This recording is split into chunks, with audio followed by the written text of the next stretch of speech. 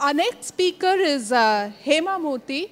The title of her talk is Building Speech Synthesis Systems for Indian Languages.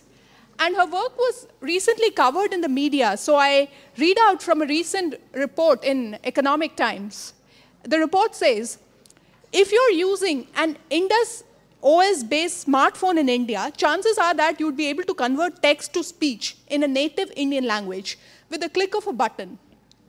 The process of converting text to any Indian language is the result of 15 years, more than 20,000 hours of work by Dr. Hema Murthy and Mumbai-based Indus OS. The partnership resulted in Indus Reader, which is used in smartphones manufactured by Micromax, Cellcon, Carbon, and Swipe, among others. So she's going to be talking about this, how to synthesize speech in Indian languages. So, Professor Hema Murthy is a professor in computer science and engineering in IIT Madras. So welcome. Yeah, can you hear me after that first talk? And I'm sure you had a wonderful talk on mathematics. This is going to be completely other end of the spectrum, where we'll show you what it takes to build systems. And I'm going to talk about building speech synthesis systems for Indian languages. And as you can see, the number of institutions that were involved in this effort, although the newspaper item says I did not do it by myself. There is a huge team of my scholars and staff, and this across various institutions. There were about 100 to 150, more like 150 engineers who worked relentlessly for the last 7-8 years. But we started this work in IIT Madras more than almost 30 years ago. And we were doing it single-handedly, and we were just building demo systems. But it takes a lot of effort to finally make things happen and put them onto a smartphone. I have a smartphone here, which I can show you later if any of you are interested to play this thing. So so let's look at, what I'm going to do is I kind of organize my talk like this. I'll tell you what text-to-speech synthesis is about. And I'd like to talk a little bit about languages of India. I'm always fascinated by the various families that we have in India. There are about 6 different families of languages in India. And then I'll talk about how do we go about building it. Building text-to-speech systems involves what is called machine learning. And all of you know this big data business. And the speech guys were the first to start the big data business because we had no other solution except using big data. So you have to collect data properly. And when you want to do what is called vocabulary independent speech synthesis, you know, unlike all of you have heard, no? Ek number platform se ravana hogi. You don't want that. You want to say ek number platform se ravana hogi. You want to say that. So that means you have to do a lot of work for this, and what is the effort that we did. And one thing is, because we live in India, see, you must remember that in America they have English. They work on English. And nowadays, they started working on Mandarin, and they have started working maybe Spanish to some extent, but no other languages. And everything is done independent of the other. Europe, for example, almost every country has one language with which they work. In India, let me ask you a question. How many languages are there in the world, and how many languages are there in India? One answer. How many languages in the world? More than 2,000 is a little underestimate. There are 6,419 languages in the world. Out of this, how many in India?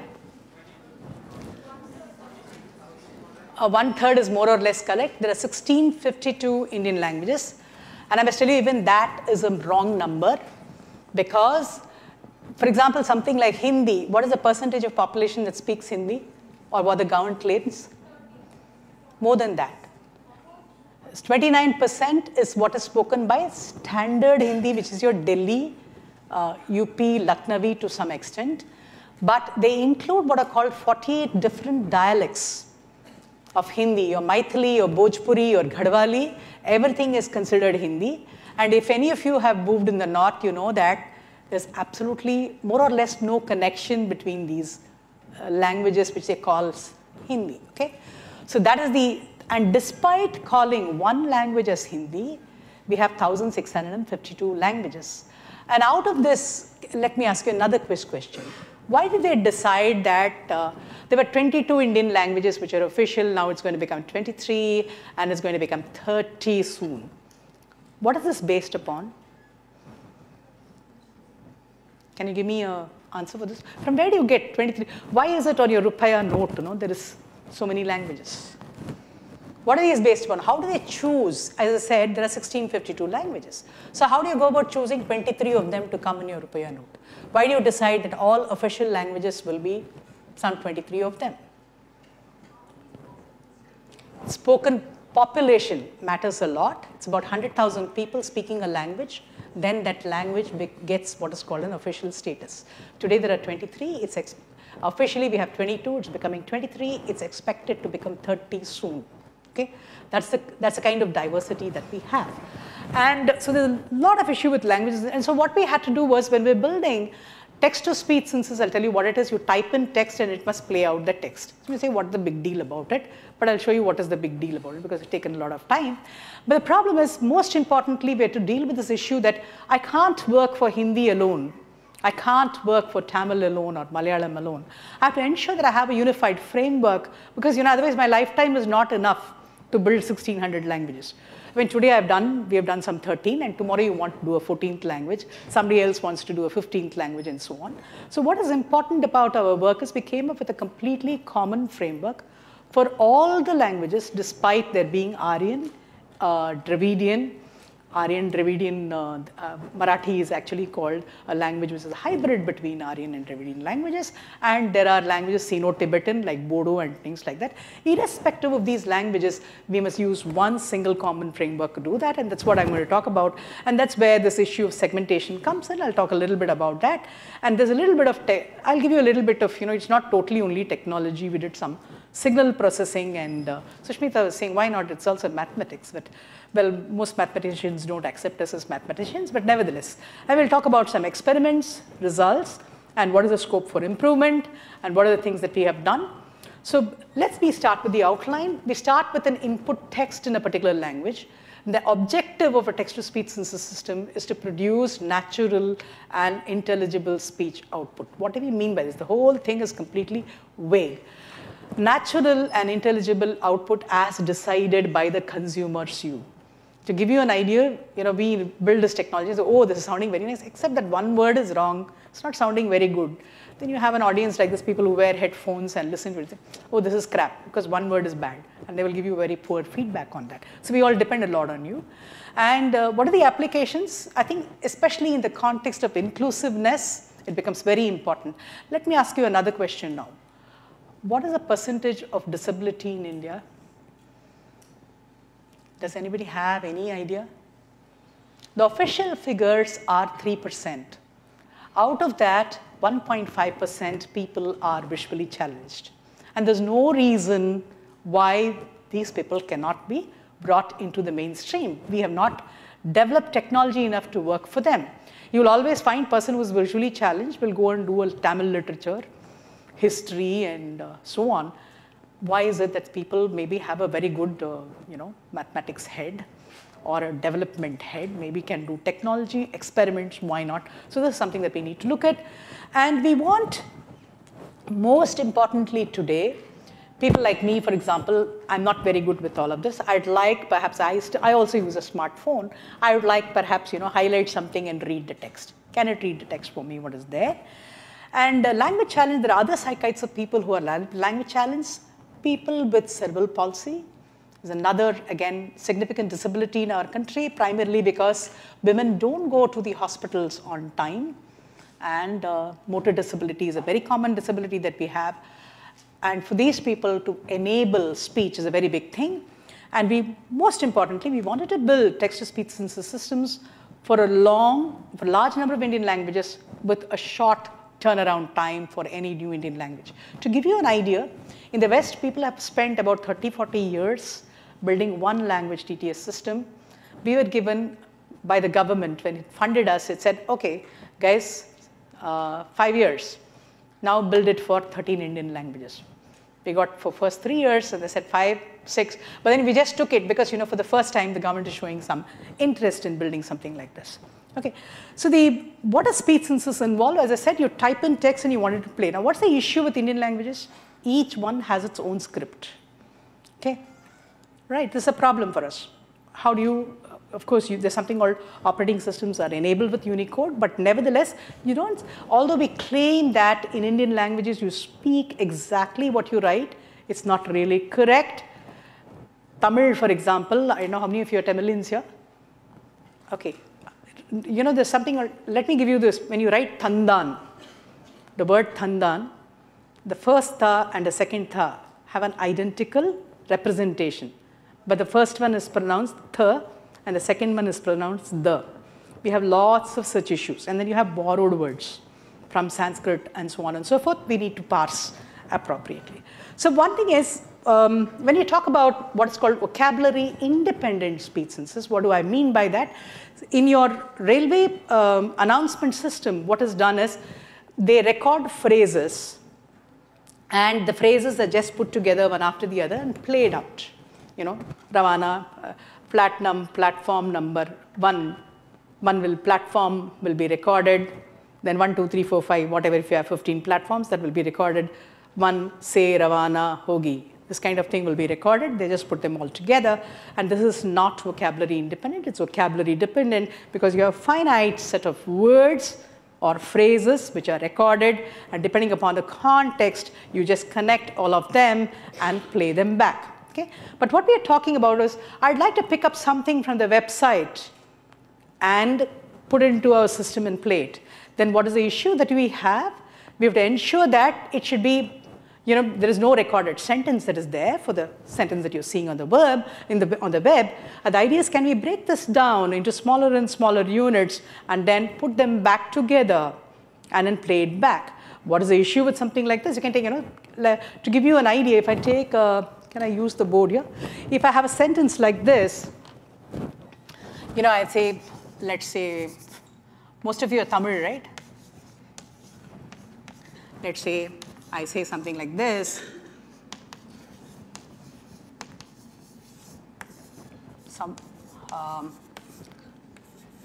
And what I could do is, the way we do it is, you have the corresponding text and you have a corresponding audio waveform, which looks like this, let us say.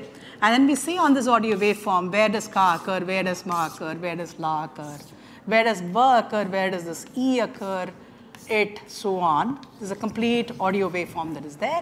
We just cut it into pieces. Then I have a dictionary of waveforms. Okay. Then if I want to produce, so what do I have to do? I have to make sure there's something called the smallest unit. To give you an idea, the way we do it is, if I have this, what I've written here is Kamala. I'm just writing it in what do you call in what is called the International Phonetic Alphabet. We just simply divide it into what are called phonemes. Okay? These are the fundamental units of, these are fundamental linguistic units. Why do I call it a linguistic unit? Given a text, you split it into this. For example, what is this? This is ik, a, im, a, il, a. Okay?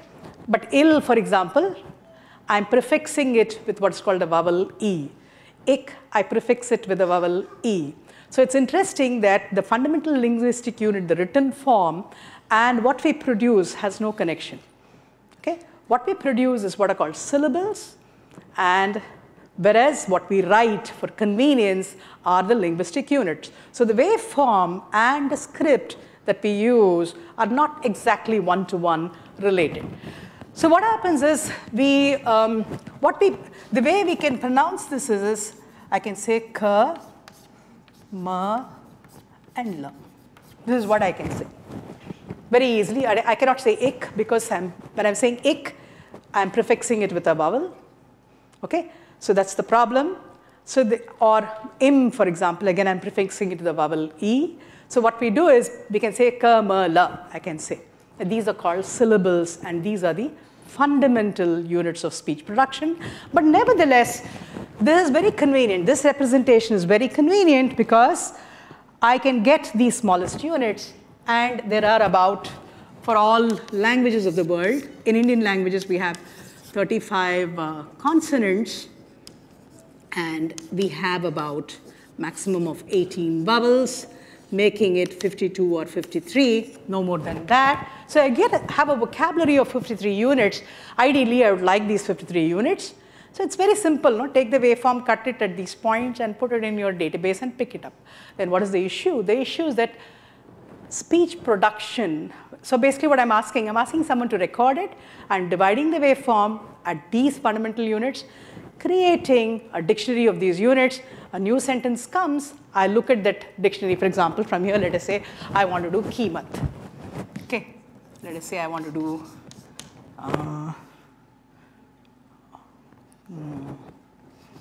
let's say kill or something like that. So what do? I take from here, K here, this is there here. Let's assume that I had recorded Kamala here. And what I would do is I have a database of K, M and L. And oh, I don't have, let's say, let me call this call here. Actually, it's CA, but the pronunciation is KALL. So what I would do is I'd look at this database, pick up the waveform for K, L, and done. Right? So looks like a very simple task. But unfortunately, what happens is speech production is an inertial process. What is an inertial process? The whole production system is an inertial system. It's very difficult for you to move from one unit to another without having the effect of one on the other. Okay? So if I look at, I'll tell you, it's a very, if I looked at K, E and K, A, the K here and the K here and will look very, very different. Ki is what we call a front vowel, E, and A is what is called a back vowel. So what happens is your tongue hump. What is the difference between vowels and consonants? Why do we write them separately?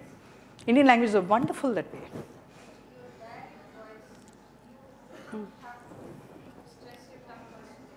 What do you mean by direct voice?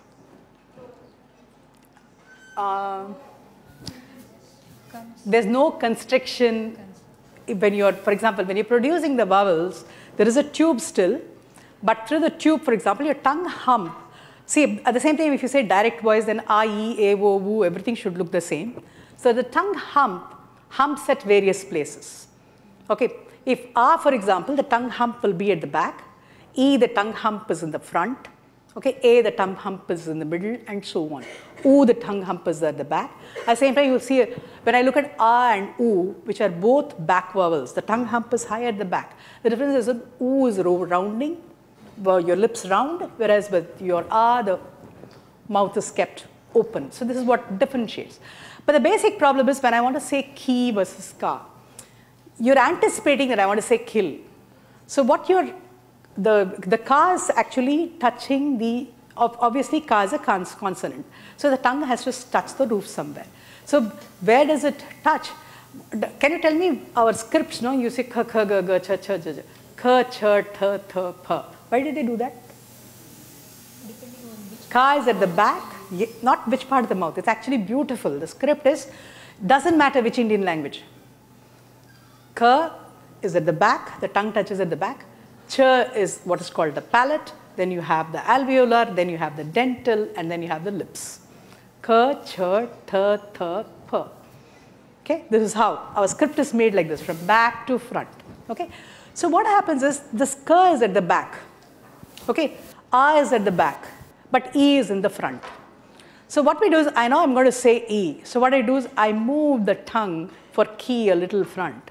I'll move the E a little back when I'm speaking, because we're all lazy. We don't want to spend too much effort in saying some things. So when I say ka and when I say ki, I will make sure that I make all these adjustments. But this brings a lot of problem, because what does it entail for us? It says when I'm looking at ka in the context of A and I'm looking at ka in the context of E, both of them are going to be very different. I can't pick one ka and put it in the other place. That is the fundamental problem that we have. And that's why we do a huge big data analytics. We say, pick up ka in every possible context. Pick up A in every possible context. Pick up E in every possible context. And then we put it through a machine learning algorithm and say, find the appropriate context for synthesis and play it back. Okay? That is the fundamental problem for us. So I hope I have impressed upon you why this is a difficult problem. To give you an idea, in the West, people collect for every language about 100 hours of data. Your Google Navigator, I know how many, I use it a lot because I have very bad directions, which figures out what is the context and generates the waveform. We primarily use the machine learning algorithm because the waveform-based synthesis, the database becomes very large, because even if you're collecting something like, we have collected about 10 hours of data. For 10 hours of data, it occupies about 700 MB of space. It's a huge amount of space, which you can't fit in a cell phone. So we use a statistical model to do something like this. So coming to Indian scripts, it's very interesting. These are all based on the ancient Brahmi script, which most of you know. Writing systems correspond to what are called aksharas. And akshara is ka, cha, ta, ta, pa.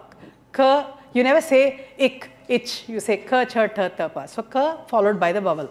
The consonant followed by the vowel, these are called aksharas, and Indian scripts are primarily what we call syllabic in nature. What is a syllable now? It has a vowel in the center. It can have any number of consonants before, any number of consonants after. The C star means it can have one or more consonants. A vowel by itself is also a syllable. A C star, B, C star is what we have. And in Indian languages, we have what are called a cluster of consonants. Kra, for example. Okay? And vowel is A, for example. CV is Ka. Pra, for example, is a, and we can have up to 3 consonants, is very common. And having 3 consonants at the end is also very common in the context of syllables. And we had Aryan and Dravidian. Originally, the scripts have, the sounds were less similar, but thanks to the migration between and this, you know, a lot of moving around and so on and so forth, languages have also merged, and you find that we can finally say that there are about 50 units, 35 to 38 consonants and 15 to 18 vowels, but no language will have more than 52 or 53 units. What is the difference in these languages? If you look at the South Indian languages, which are the Dravidian languages, and the North Indian languages, which are the Aryan languages, you'll find that most of them have a similar set of sounds. South Indian languages especially came from history of South Indian languages. Proto-Dravidian, and Proto-Dravidian split off into Proto-Tamil and Proto-Kannada, and from Proto-Tamil came the modern day Malayalam and Tamil, and Proto-Kannada came the modern day Kannada and Telugu.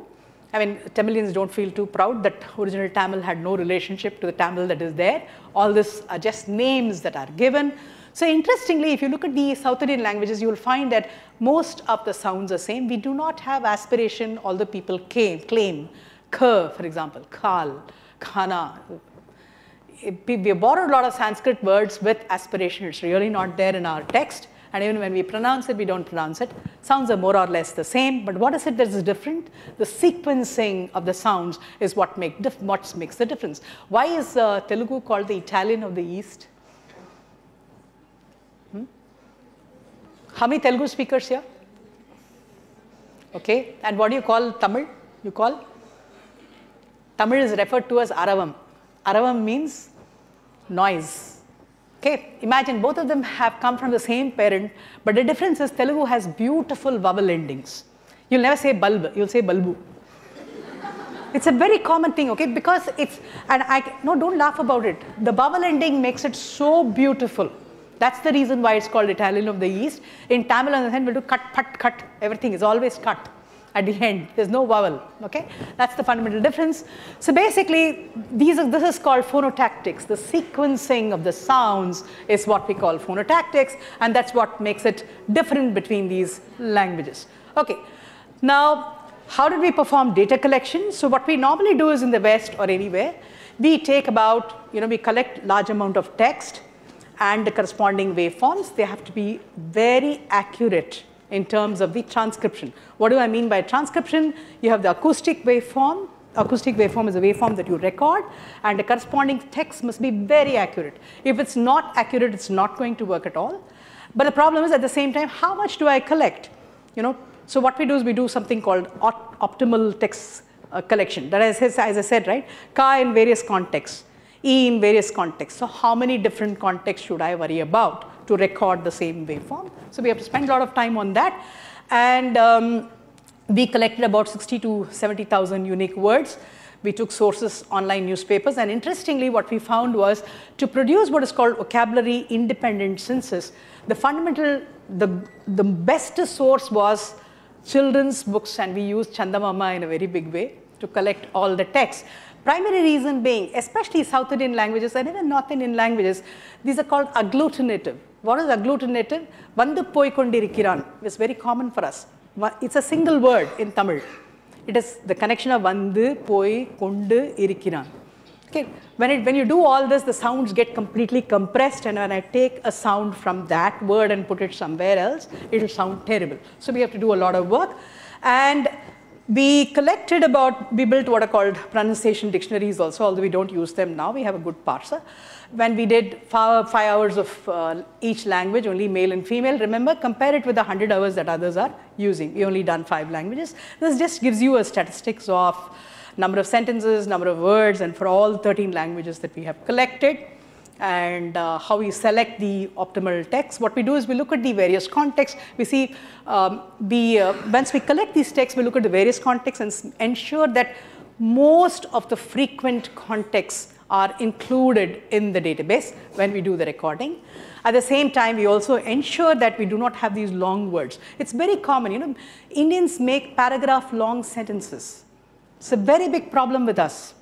So, whereas if you look at an English sentence, it will be about 1.5 seconds long. An Indian language sentence normally is about 6 seconds long. We had to restrict people. We restricted the text to maximum 15 seconds. And another thing is, another important problem is person has to maintain the same rate at which he or she speaks, like a newsreader. A newsreader reads a news item, and they cannot read it in 10 minutes or 12 minutes or whatever. It has to be read in the 15 minutes. That means there is a rate. The number of syllables that they produce per second should be preserved. If that is not preserved, you have a lot of difficulty. So what kind of people we use?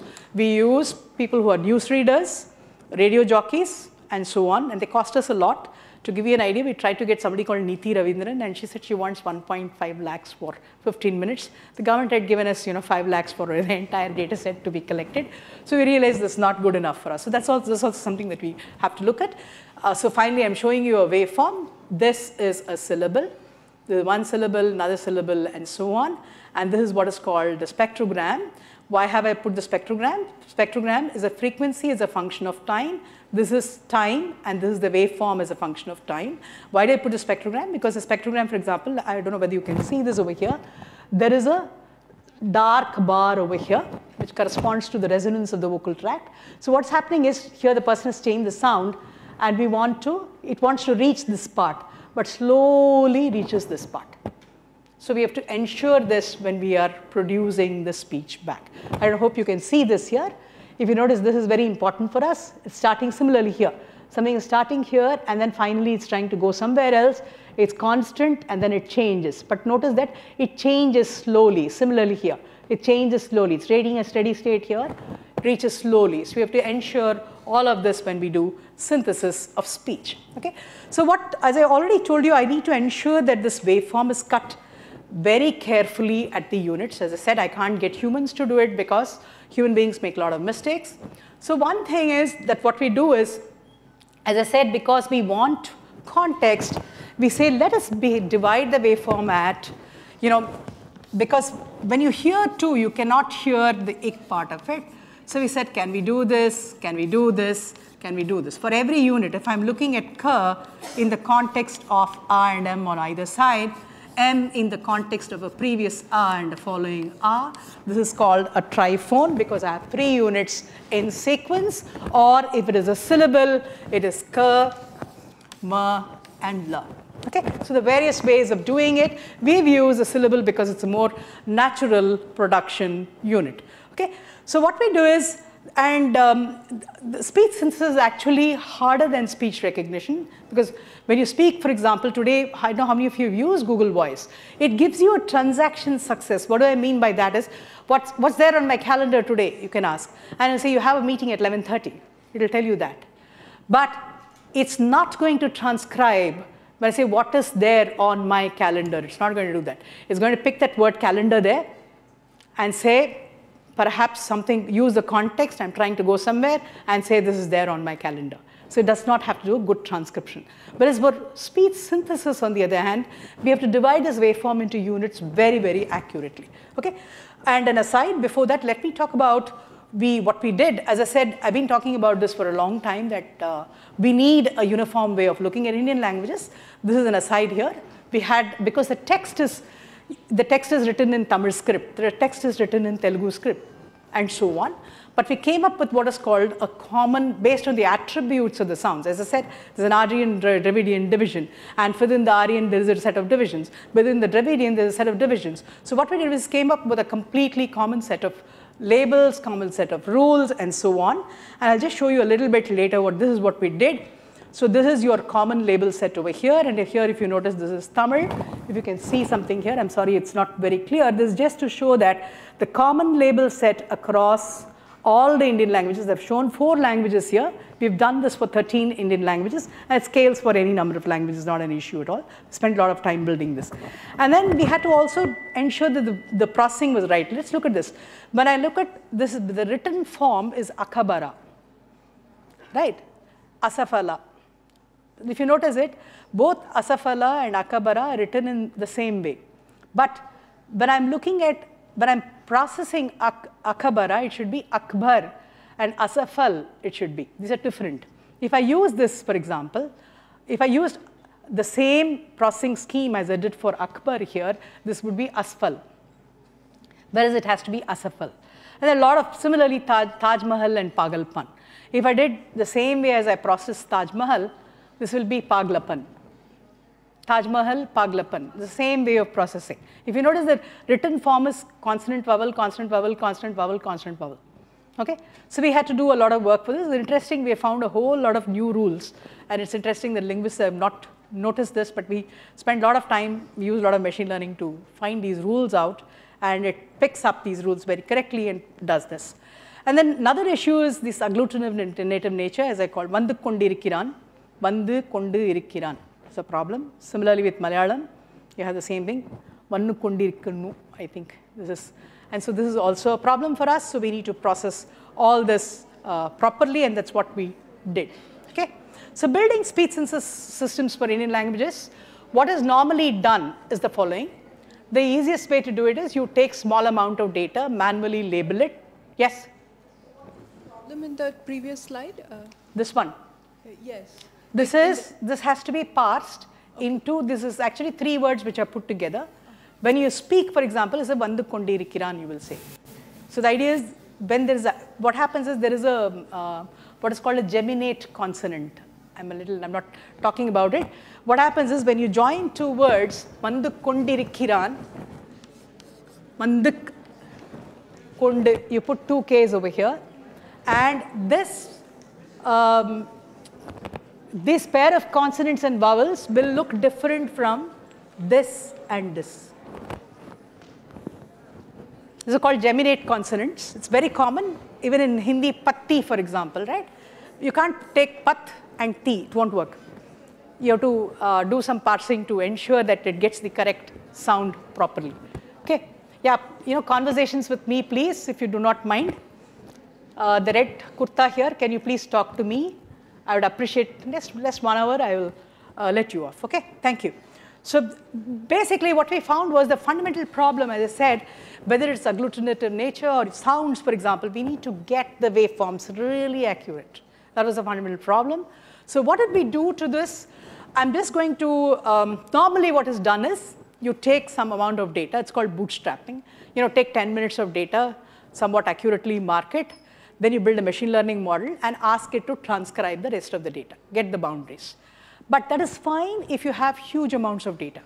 When you have 5 or 6 hours of data, it's very difficult to get the boundaries exactly accurate, and I will show you some examples for this. So what we did was, and not only that, perceiving these boundaries manually is very difficult, and we have found that even with small amounts of data labeled manually, it doesn't really work. This force-Viterbi alignment is what is called a machine learning algorithm that is used. Phone models are phone machine learning models that are built. Then you keep on rebuilding models. That is, you transcribe, you assume it's correct, take it back, put it, and keep relearning it. There are a lot of inconsistencies across annotators. So standard way of doing it is there's something called a hidden Markov model. Hidden Markov model, for you to just understand that it's possible to model sequences.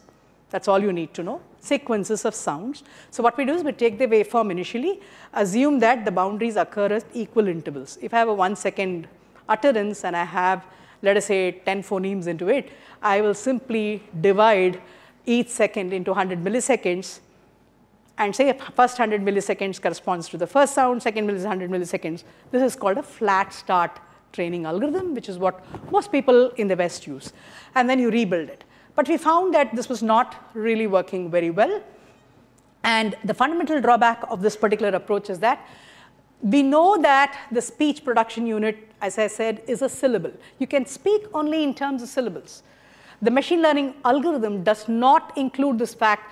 At the syllable, you will be able to see a difference. And I'll show you in a little while what we mean by that. So I'll come back to this. And this is exactly this is what the waveform looks like. There's one syllable, another syllable, third syllable, fourth syllable. And clearly, when you yourself can draw that boundary without any difficulty, right, when you look at the waveform. And for us signal processing engineers, it should be trivial to do something like this. Unfortunately, the machine learning algorithm does not include this information about the boundary, that here there is a syllable that has ended. Why is that important? Remember, I talked about the syllable being a C star, VC star. So suppose this was some waveform over here. What I could do is I could say that C star, VC star is a syllable, and the waveform where I have drawn this blue curve actually corresponds to syllable boundaries. So I know that this utterance 1, 2, 3, 4, 5, 6, 7, it's made up of 7 syllables. My text is made up of 7 syllables. I parse it into 7 syllables like ka, ma, la, as I did. Suppose this was ka, ma, and la. I can't see clearly what this is. Anyway, so I could do it, I could divide it and then apply the machine learning algorithm, and that has been a major contribution. And then we also looked at what is called spectral change. I wanted to focus on this this is frequency here and this is time, and you will see that suddenly a lot of noisy stuff is there. And that noisy stuff actually corresponds to fricatives, like your F, S, and so on, will have a lot of noise at the high frequency region. And you can actually mark them quite cleverly in this here. For example, vowels will have the strong frequency content. Then you'll have this noise here. It goes on to noise. And again, there is some vowel here because you have to have a syllable has to have a vowel. We keep going through this. So what we did was we put in a lot of signal processing into it. I mean, it's enough for you to grossly know that we took this machine learning algorithm, which is used in the West, and we said, correct this machine learning algorithm to know here there are boundaries. And the machine learning algorithm must work within those boundaries. So what I'm doing is, if I can find the boundary of ka, ma, and la, I want actually ka and a. So now instead of asking the machine learning algorithm to find the boundaries of all these units across this, I say look for the boundary within this, boundaries within this, and boundaries within this. And why is this important? To give you an idea, the duration of a vowel can be about 130 milliseconds. A duration of a consonant is barely about 30, maximum about 10 to 12 milliseconds. That's the fundamental problem. The duration, so imagine initially I had a waveform which was, let's say, 140 milliseconds long. And I said, put the consonant which is 70 milliseconds, another one which is 70 milliseconds. Machine learning will require 100 hours to find the boundary of the sound. Because more the data, it will keep on correcting eventually. But what we said was, no, this is going to happen much faster, and use that information to put the boundary earlier so that the models get a lot more robust. This is a little vague, but I can't help it, so let me go through this. So what we did was, we needed to find these syllables. It's not trivial. Every vowel has every syllable as we speak has as you speak, for example, you're producing sounds. How do you produce sounds? Your breathing, for example, is actually used for producing sounds too, and that's why we say don't speak while you eat, primarily because every puff of air that you give, there's a vocal tract is like a tube, and it excites the vocal tract, produces the sound, and it will die. So there's an onset, there's an attack, and there's a decay. And that is what we saw in this waveform over here. There's an onset, there's an attack, and there's a decay. And this is called onset, nucleus, and coda, onset, attack, and decay. And we did some clever signal processing. I'm not going to go into the details of it. So basically, we found there's a technique called group delay based processing. If some of you are interested, I can give you some. Basically, it says that I want, as I said, I want these boundaries very accurately. The syllable boundary should be very accurate for me. And this group delay based processing actually gives you very accurate syllable boundaries, and this figure actually shows something like that. I'm not going to go into the details of it. So let me skip this here and your waveform here, and we do some processing. If you're interested, something called short-term energy is computed. Then we do some little bit more signal processing here, and you get what is called a root cepstrum. Those of you, again, sorry, I'm just throwing some jargon at you, and you get what is called the group delay spectrum, and the peaks of this group delay spectrum actually correspond to the boundaries of the syllables. So it'll give me ka, ma, la.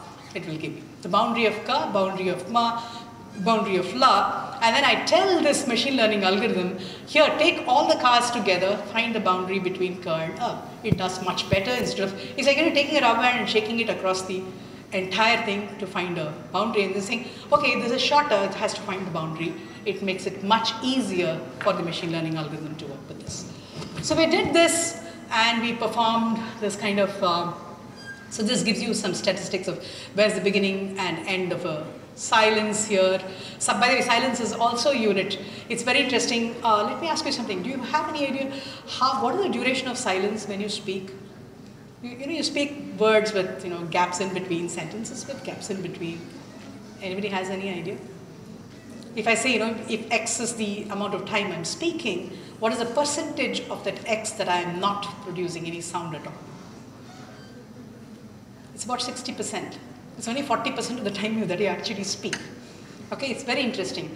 A lot of work on the sounds of silence is a big thing in speech recognition and so on, because silences make a lot of give you a lot of information too. Okay, this is just an aside. Okay, so we got all these boundaries, and this is just to give you an idea what it does. This is sound put, and it should be from here to here. Let me see if it plays. But it's, you see, this is what our algorithm does. It corrects it, and this is the sound. So it gets the put very correctly. All that you need to do is look at this previous guy. This is what it was. So it took a part of the previous guy's vowel. Now, by now, you're familiar. There's a spectrum here. There's something that's going on here.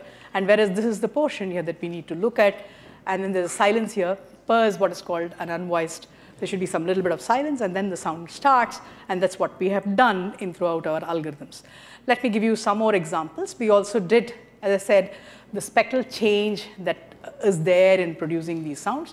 We call this hybrid segmentation. Why so? Because we're taking the waveform, dividing it using some information that we know about speech, and then we are subjecting it to the machine learning algorithm to learn the phone boundaries. There are lots of rules that we have produced for doing this, and let me give you another example here. This is supposed to be ta.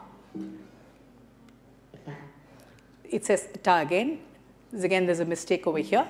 As I said, this is very important, and then this gets corrected, something like this. Okay? And this is another one. This cur is really bad. It's actually saying ichkar, if you notice. And imagine if I put ichkar for kar in some other context, it will sound with ichkar. That's the problem. And this is what it gets corrected as. Okay? So the previous waveform was the red guy.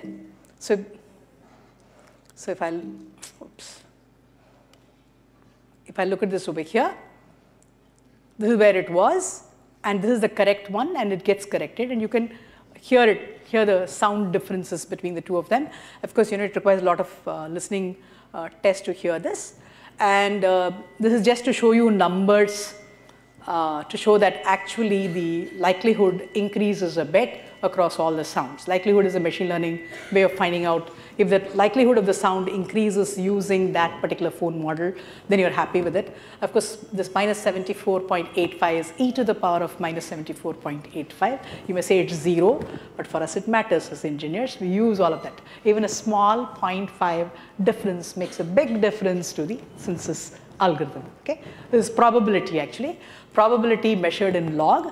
If I take e to the power of that, that is actually the probability, but all these things matter quite a bit. This is what it's telling us. It's an important thing. And what we did was we also did the same thing with combining neural networks at the there are many machine learning algorithms, and hidden Markov model is one such machine learning algorithm. Today, all of you might be hearing, deep neural networks based algorithms. And what are these deep neural networks? This is what is a deep neural network is. And what you do is you tell this guy that this waveform is starting and ending over here and give that as input. And then hopefully we put a whole lot of layers. And what do these layers do? Each layer actually does some kind of projection onto some particular space. If you, let me see if I can give you a feeling for this. If I have a point here in the Cartesian coordinate system, this is OP, let us say, that I can find the projection along the x and y directions. This is x and this is y. Okay? Right. So if I say what is the projection along the x direction, you will say x, and what is the projection along y? You will say y is the projection. Right? So that's so what this neural network essentially does layer by layer, it keeps on projecting into various spaces. And because of that, what it does is, if the sounds are, how do I put it? It can be, the spaces need not be represented by linear spaces. I'm going to take a little bit of, let me try and explain this a little bit to you. So now, if I say this is a point, OP, that is not really a vector, but it's a vector in what is called statistical modeled space. Let me give you a feeling for this. If I say that it comes from a particular distribution, okay, I'm going to make it a little bit, try to make it a little easier. Suppose I say this is one distribution. Let me take a Gaussian, and this is another distribution. And I want to take this vector, which is defined as a weighted sum of these distributions, and say, okay, what is the projection along this? What's the projection along this? It's nonlinear, right? Because you want to find out the point in that density function, where does it belong? That is what you're looking at. Similarly, along the x, there's one density function. Along the y, there's a density function. We don't stop with single density functions. We say that it's a mixture of density functions. The distribution is something like this. Similarly, I'll have a distribution of density functions. The objective is to find, these are called supervectors, because we look at this point which is defined as some, the point is expected to come from a weighted sum of density functions. And you have to find out what is the contribution of each one of these density functions to this point. And this is exactly what your neural network actually does try to learn in a very big way. Earlier, we used to use a mathematical model of density functions and do it. Here, now the neural network actually finds these density functions quite accurately. Okay? So you have there's a full network over here. This is a convolutional neural network, and this is a deep neural network. There are two different forms. The only difference being that in the convolutional neural network, what we do is we believe there's a lot of averaging that goes on, and the averaging weights are shared across. We have what are called feature maps, which map from the input layer, because you want to measure various things. Like I told you, I want to get the spectral change. I want to get the what do you call the energy dipping at a particular point. These are different projections, and for each one of them, I could have a separate feature map. And for each one of these feature maps, when the weights are shared, it becomes what is called a convolutional neural network. Deep neural network does not do that. It keeps going all the way, and the whole idea is, can we find, again, this is we want to find out which phone has occurred at a particular point, which sound unit occurred at a particular point. That is our objective, and we train. So what we do is we take these waveforms, give it with this boundary correction that we have done, learn the neural network model, which gives us the boundaries between sound units, and then how is synthesis actually performed? We use as I said, we have a hidden Markov model. Let us say I have a model for, it's actually a kind of a finite state machine. I'll tell you what this means. I have K here, I have R here. Again, going back to this example, the same R is copied here. but it will learn the context, L and R. Okay? So what we do is we connect these guys and we ask it to generate the waveform. And each one has a distribution. And it will generate a point in this distribution. In addition to that, as I already told you, that the duration of R here, the duration of R here, the duration of R here, all of them can be different. Okay? So we also learn that. So it will figure out how much of the waveform should come from this state. So it has self loop like this. And how much of the waveform should come from here. This is enough for you to know. It's a simple finite state machine.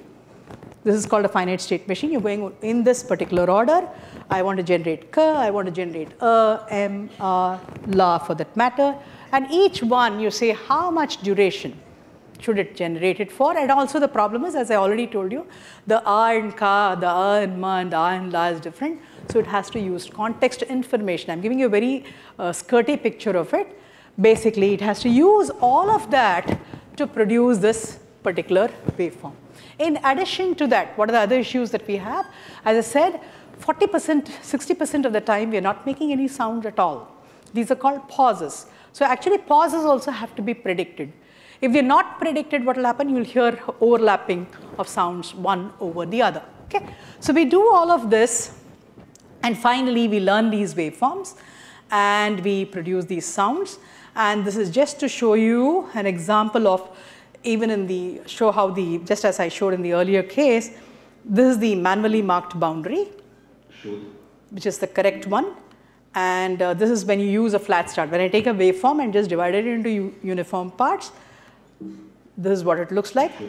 This is what it does. It's not giving the shodh, for example. And this is what we had earlier. Let me skip this. Let me show you this one, for example. This is the, without the, there are deep neural networks, and we wanted to use both of them and try it out. This is with the boundary correction that is done. And this is how it's supposed to sound. And it is actually, identical to the manual marking of the syllable, which has been very, very carefully mapped in that particular waveform. And we find this is more or less accurate. Okay? So what we do is we did this for we took a small subset of the Indic language databases, and these are the various number of phones. As I said, this phones is a little bit loose because when I use an agglutinative nature, for example, Akka, for example, A will be a phone, K will be a phone by itself, KKA will also be a phone, Amma, KK will be a phone, MM will be a phone, NN, Anna will be a phone. Okay, that's how we increase the number of sound units that we have. And we do all of this, and this is a standard way of evaluating the systems. What we did was we get, the idea is that we do what is called a mean opinion score. As I said, the consumer is you. And so we ask people to participate in this. And especially we ask people who have not participated in the last 6 months. They should not have participated in any evaluation because they know our voice very well. Okay? And we normally, IIT is such a good place. We have a lot of people with different languages, so it's not a problem. We always get a new set of people to evaluate. And what we do is we randomly play the natural utterance, the natural sentence, and the synthesized sentence. And different sentences we will play. We ask human beings to give a rating between 1 and 5. There's no 0, because the average will become 0, or some multiplication will get us a real problem. So we start with 1, which is poor, 5, which is excellent quality, to give you an idea what is the meaning of this degradation. This is called a degradation MOS. And then what we do, we look at how they have scored the natural sentences. And with respect to that, we evaluate the synthetic sentences. Okay? The scores that I have here, 3.99, 3.17, 3.4, is not bad for a synthetic sentence. To give you an idea, your cell phone, which you're very happy with the voice, is between 3.5 and 3.8. Remember, in the cell phone, what is it doing? It's just transmitting the waveform, whatever the other person has spoken, verbatim, without doing any, producing a new sentence. And that is between 3.5 and 3.8. So for something which is doing vocabulary independent synthesis, this is reasonably good. Then we also do one more task. And this task is what is called word error rate. What we do is we ask people to listen, and what we do is we create here. The problem is I should not give you sentences which are predictable, okay? Because you will automatically predict all the words and write it. So what we do is we create completely semantically unpredictable sentences. For example, vaanathil oru vellai, what do you call, yanai parakkirathu. You know, it's not something which is semantically correct. Or, you know, what Akash mein ek, what is, my God, I forgot an elephant. Huh? Ek hathi nachta gata ja raha hai, something like that. We just change all of this, change the words so that you cannot predict, because human beings are so good at predicting what you're going to say and write it down. So we ask people to transcribe what you have heard, and the transcription gives you a sequence of words. We compare it with the original sequence of words that we meant the systems to speak, and then we give what is called a word error rate. How many times did the system, the person, nobody could figure out what the word was, okay? So the two, and what is word error rate useful for? Word error rate is useful for intelligibility tests, okay? And naturalness is your degradation loss. It's very interesting that your voice will sound beautiful, but you cannot transcribe it very carefully. So both are very important for us in the context of speech synthesis. And this gives you that the word error rates are not bad. It could be even better. I mean, we still have, for some languages, a little bit of high word error rate, which we still need to fix. But this DNN-based, we have many, many techniques for doing this. And the DNN-based boundary correction seems to do well. And similarly here, because the waveform boundaries were correct, you notice that the DMOS, the degradation MOS, is also pretty good. And anything above 3.5 is pretty good. I must tell you, the government is very happy with this because we promised them without, I must tell you, 7 years back when we got into it, we didn't know what we were getting into. To give you an idea what languages were at that time, lab-based systems, where you play the best system to the visitor that comes, it was about 1.5 MOS. And we promised a 3.5, and we are more or less there for all the languages, okay? So this is what is the evaluation.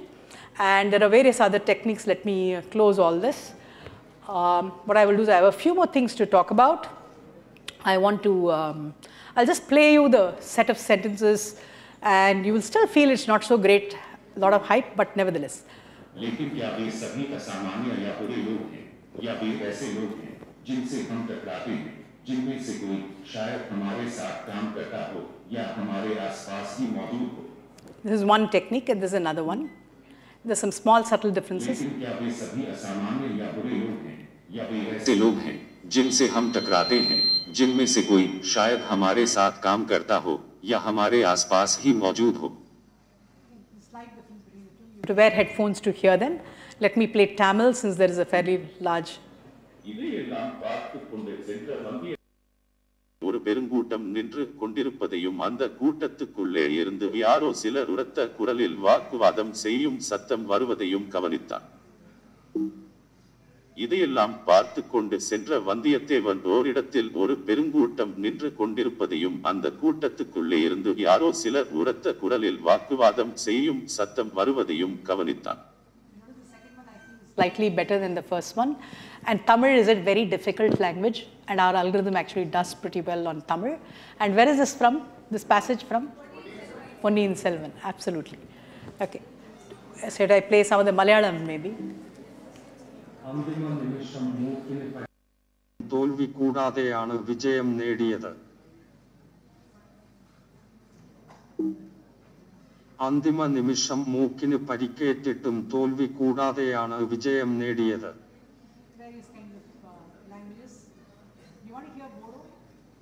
You know how it sounds?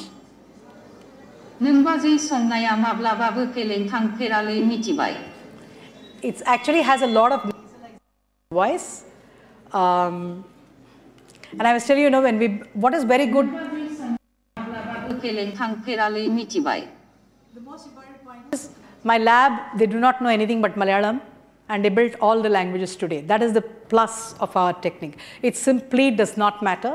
Once we get the script and we get the mapping to the common label set, it automatically does everything.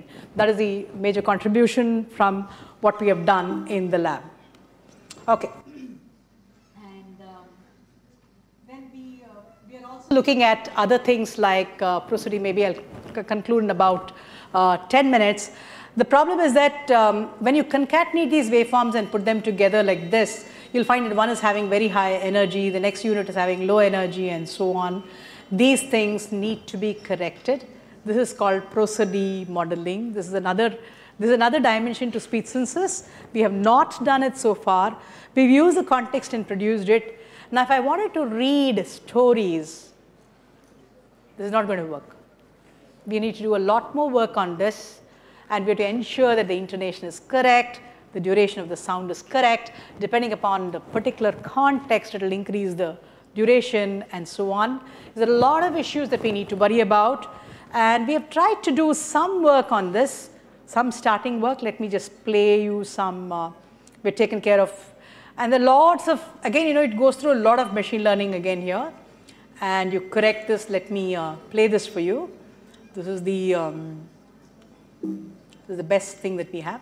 Rail मंत्री सुरेश प्रभु ने कहा है कि सरकार अपने पहले पूर्ण rail budget में जनता की आकांक्षाओं को पूरा करने का हर संभव प्रयास कर रही है. So if you don't do this, rail मंत्री सुरेश प्रभु ने कहा है कि सरकार अपने पहले पूर्ण रेल बजट में जनता की आकांक्षाओं को पूरा करने का हर संभव प्रयास कर रही है. You have to wear headphones to hear this. You actually hear an overlap of sounds. So you need to fix all this. You need to fix the boundaries in between. And this has to be done for any arbitrary sentence. Of course, the Suresh Prabhu is long back. Anyway, so this is these are the kind of things that you have to do when you worry about speech synthesis. So one is building the voice and taking it forward. And I think more or less, there are other efforts. We have also, I don't have the bilingual here, I think. We've also, see, one of the things that we, if you go to our website, you can look at it. We do have what is called the bilingual versions. Why do we need bilingual versions? Indian language is very interesting. Go to any website, there will be English words which are there, always. So now I can't say, you know, in fact, when we ran this course long time ago in South, in Trichy, for a set of blind, visually challenged, I should not say blind, visually challenged girls. And what we did was, wherever there was Tamil, it would play the Tamil. And wherever there was English, there was an American English guy who was speaking the English. Then the girls came and told us that it's not speaking English properly. Can you fix it for us? So then I forgot to put examples of those systems here. Let me see, I might find another example there. And what we did was we built actually 13 different flavors of English. Who said a Tamil English is wrong, Telugu English is wrong? Balbu is balbu in Telugu, it should be. Okay, it should be, and that's what it is. The Telugu person feels it's his English or her English. So that's something that we also dealt with. So I'll give you that example. It's very interesting, the Hindi guy, and you know, it's very interesting. We say, South Indians say competent, and the North Indian will say competent. And that's correct, as far as the North Indian guy, the way he's pronouncing it, because that's how you will understand it. Whereas, you know, as a South Indian, I'll say yum, whereas it should be M, as far as the North Indian says. So why not? So we did that. Let me give you, I have another, I think I should have it somewhere here. Let me go through this. So if you're, the other technology part of it, if you're interested, you can get back to me, experiments and results.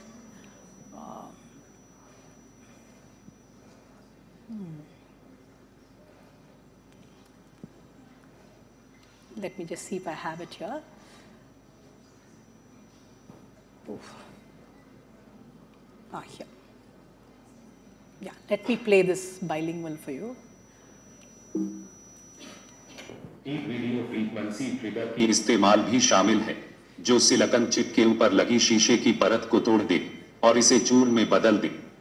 So I don't know whether you noticed that he said silicon. The silicon is a very typical Hindi way of saying silicon. Another sentence here. Bihar सरकार के उपक्रम Bihar state electronic development corporation limited को इस महत्वाकांक्षी योजना को जमीन पर उतारने की जिम्मेदारी सौंपी गई है. So it's bilingual. We call this bilingual. So basically what it's doing is you can read both Hindi and English in text.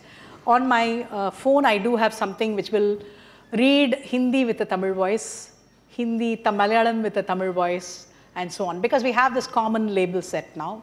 I can map anything to anything. So what? If I, if I don't, if I say instead of khana, I say kana, so what? That's what we are looking at as Tamil speaker and so on.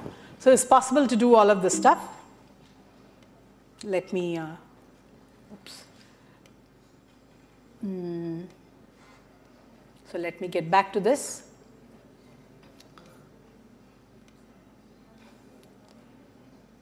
So lots of other, I must tell you, one thing is this is a complete consortium effort. As I repeat, there are 100 to 150 engineers who have participated in this entire effort at various points in time.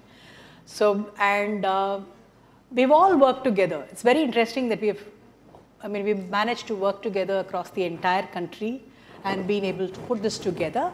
And the various other efforts which are there, and it has created a lot of impetus for us.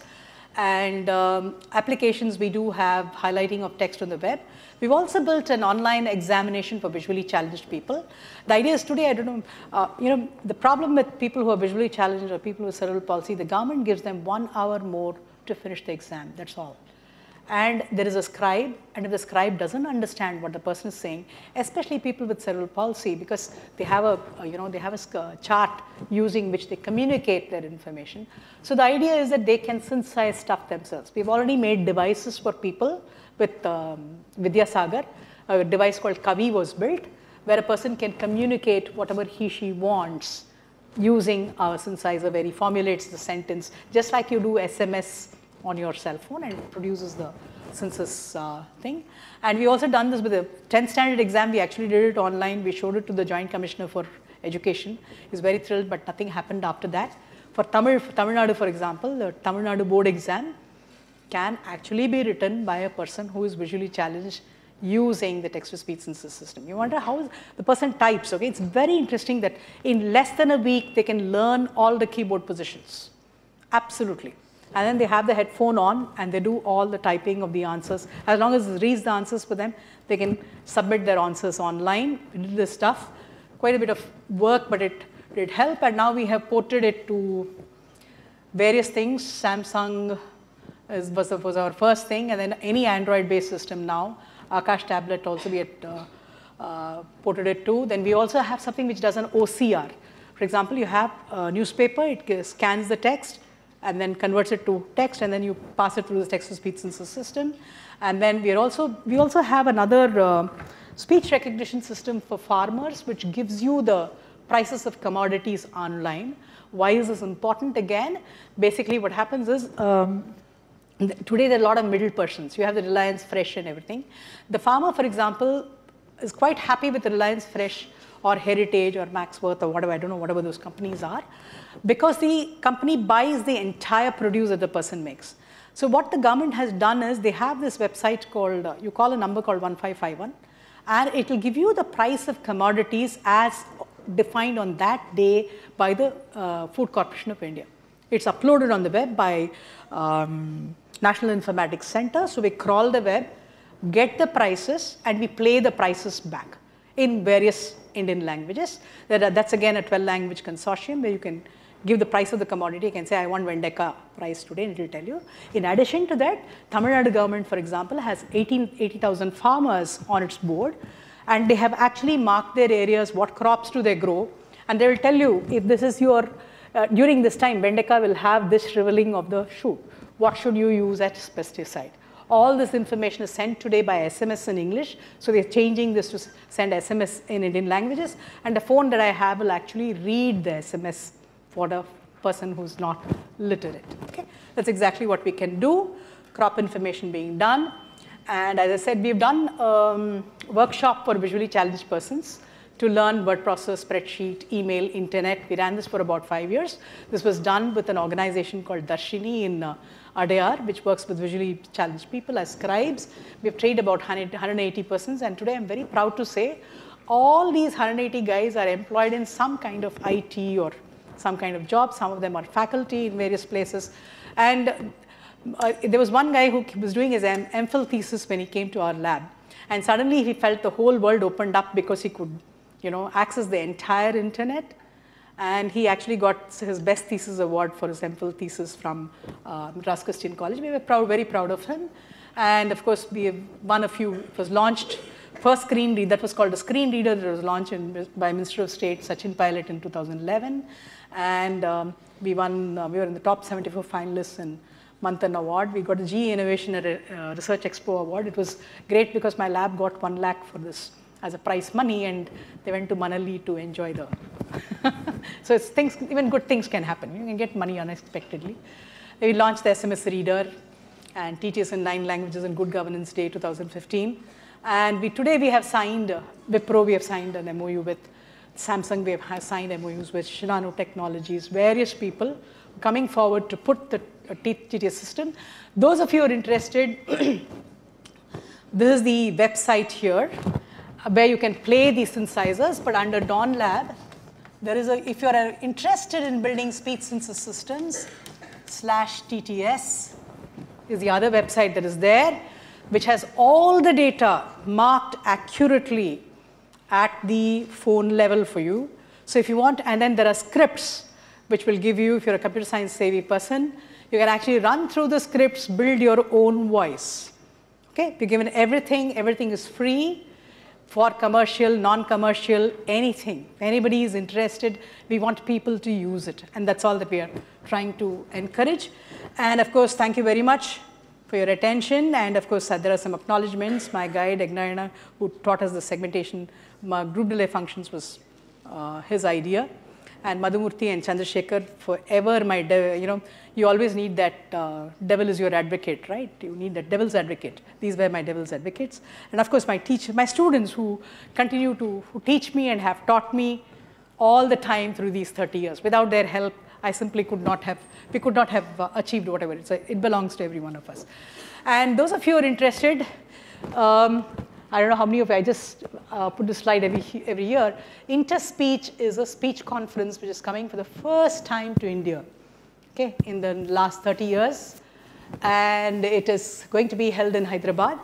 It has an audience of about 2,000 people. So if you're interested as, if you want to come and figure out what's going on in speech. And in India, speech recognition and synthesis, I think, are very, very important. Primarily because the literacy levels, what's the literacy level in our country? Guys? It's supposed to be 65%. 65% means people can put their signature. And how many people are tech savvy? All of you use English, right? It's about 2 to 3% of the population that's tech savvy. Speech will perhaps be the next revolution. We hope, like the telecom revolution, which brought in your cell phones, we hope that speech will bring the entire set of marginalized sections of society into the mainstream. Thank you very much for your attention. Yeah, if there are any questions, comments, I can show you this thing if you're interested. I can't correct this, but if you can, I'm not very good with the smartphone, so let me try my best. My student has put something for me. Oops. Anyway, yeah, are there any questions or comments? Yeah. Can you raise your hand? I'll bring the mic to you. Okay, I'll start with you.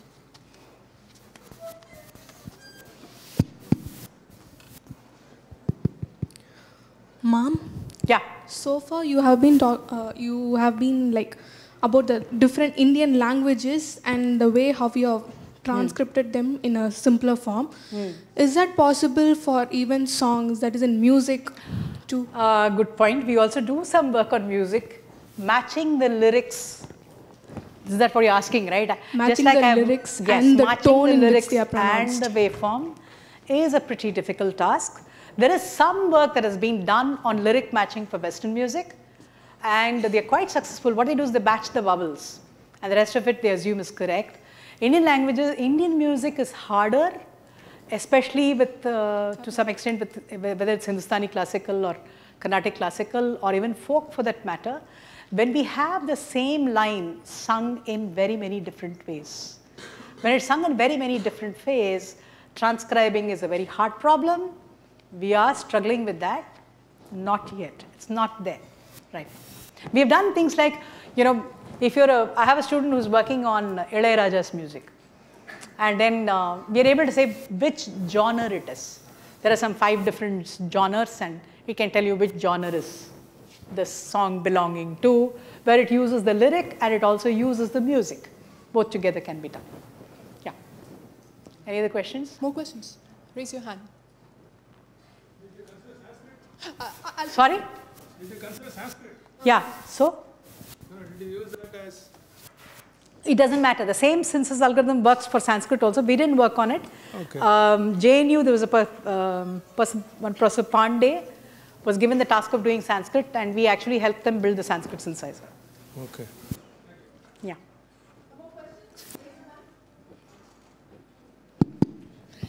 Are there more questions? Please raise your hand. Okay.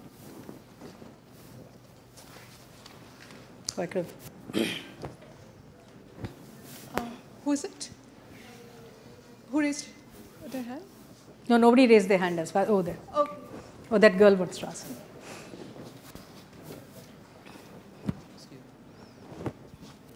Ma'am, do we have any transformation or process the language which does not have a written form? Yes. Yeah, because in India there are many languages yes. does not have script. Yes, actually we have started working with one of these Tulu or something right now, Tulu. And what we're doing is, of course, Tulu is getting written in Kannada scripts. So what we do is, now that we have, I must tell you, in a way, the 13 languages that we worked with is actually a richness of it. So what we did is we took all the 13 language data together, then it becomes enough data. We have about 13 languages plus Indian English, it's about 550 hours of data. Then we transcribe Tulu. And then we correct it based on the mapping of sounds. It's possible to do it today. Yeah, and actually it's interesting that we've done many other experiments, like a new language which has very little data. Can we build the voice with small amount of, like, I talked about, 5 to 10 hours of data is what we have taken. All this was built using 5 hours of data. We've also done with 20 minutes of data. So for example, I have a particular Tamil voice and you want your Tamil voice, then it's like 5 minutes of data to adapt and it will work. It's possible to do such things too. Okay.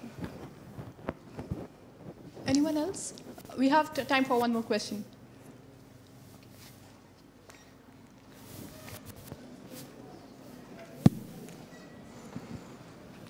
Ma'am, again, the languages for what you have done are already existing. So my question is there a possibility like the same process can be done for the upcoming languages? Yeah.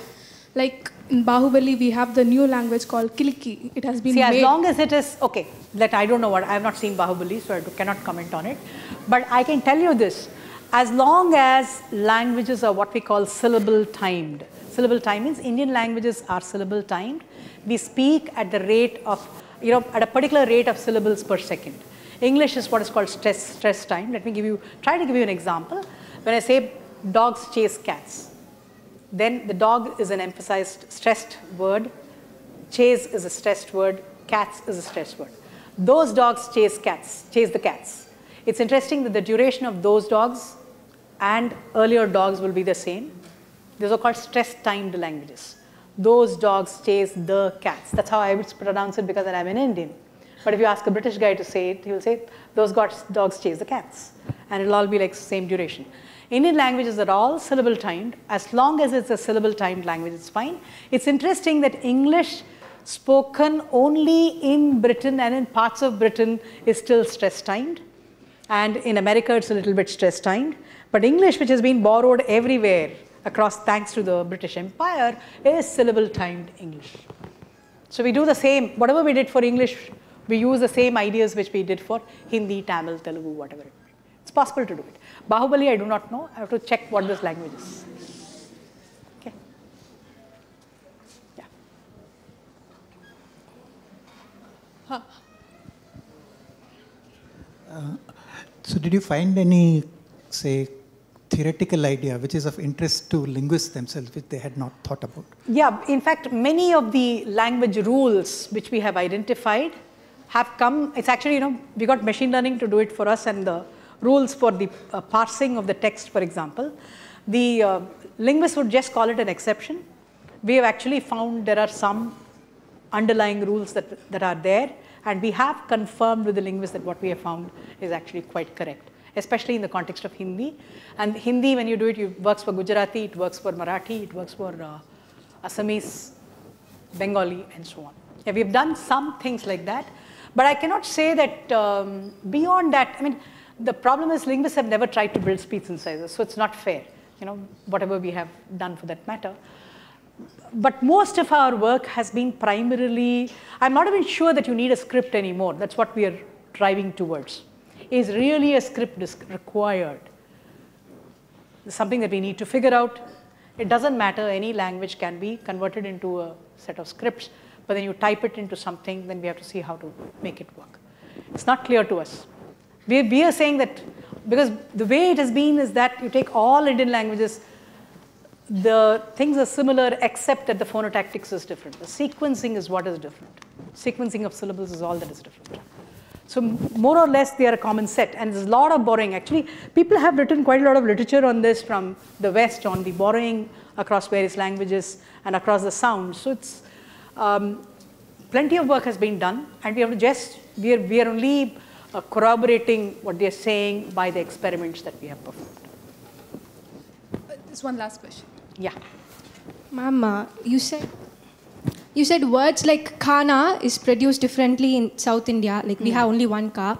And this synthesizer adapts to our khana also. Khana we say as khana. So won't the language, original language, lose its originality? Yeah, but you know what is original language is the question that I would like to ask. You know, Tamil is supposed to come from the Indus scripts. And if you look at scripts today and what was there in Harappa, the evolution that happens. I believe there's going to be borrowing. And borrowing will actually enrich the language. So, and you know, so many things, for example, if you know, we make so much about aspiration in Hindi, you know, the khana, the ghar and so on.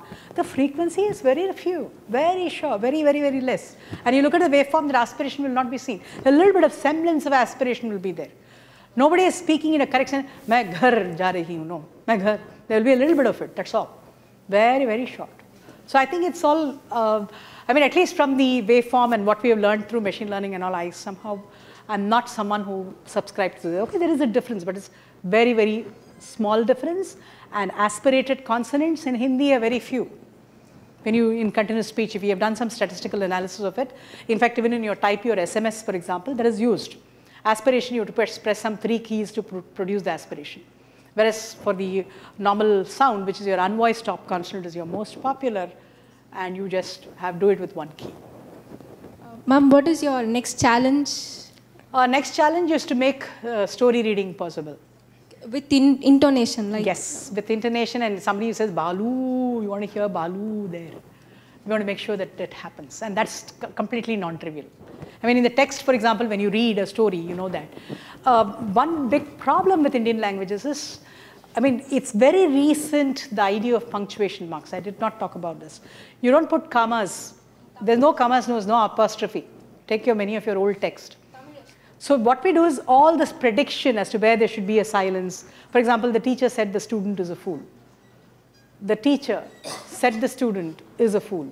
The teacher said the student is a fool. I'm just changing the location of the pauses, and it makes completely different meaning.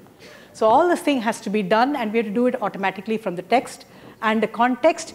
In fact, it's interesting that when you read a chapter, paragraph to paragraph, your intonation will change. For example, suppose you lose your bag. I lost my bag. Then the next person, which bag? The bag that I brought somewhere. Then the bags in all these 3 sentences will be different. This is called everyday prosody, not only stories. When you're having a conversation, the intonation will be different. There's familiarity with that word. The same word, when it comes back again, my system will not do it. Okay, the same word comes again, is already you know about it, so you're going to speak it differently. And all this has to be taken care of in the speech synthesis system. Is it possible to bring something like Siri into regional languages? Yeah, actually we have talked to Apple. Apple is using our data right now. But we don't have data for speech recognition. Siri does both recognition and the synthesis. They are building their index voices using our data right now, because Microsoft, Siri, Microsoft, Apple, all of them are, because we put everything free on the web, and many of them have told me informally that they first build the voice using our data. But they want to do 50 hours of data in every language. Right now they're working with Hindi, 50 to 100 hours. So that is something that's going to take them a lot of time.